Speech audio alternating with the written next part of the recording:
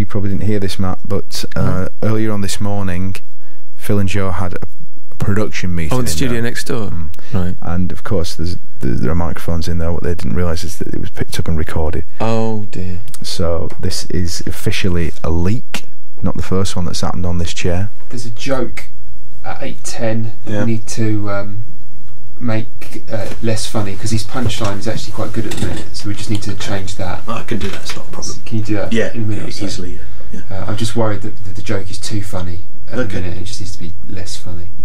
And also, did you see Matt take my Weetabix? No, don't even get me started on it, mate. Because I said to him, just take 2. Well, how much did he take? He took 3.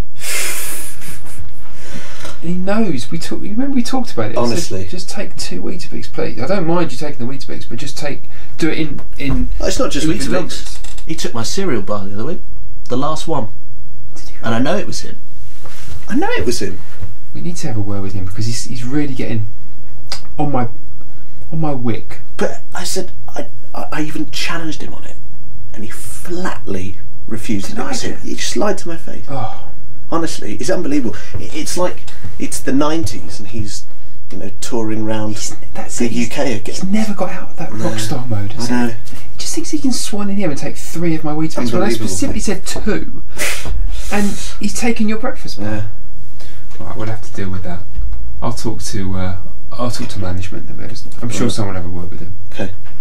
Right, should we go and right, let me go and annihilate this joke. Yeah, can you just sort that out? Yeah. Thanks, Joe.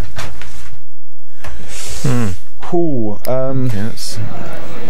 So, what have you got anything to say in response to that, Matt? Because it's a pretty serious allegation, isn't it? That you are habitually taking 3 instead of 2. I mean, that's taking about 28p a week out of his pocket.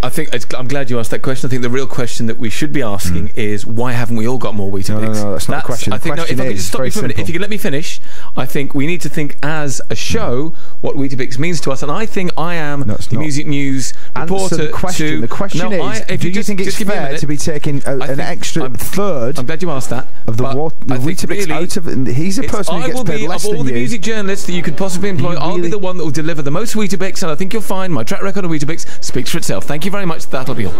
BBC Radio. Music News. 6 Music.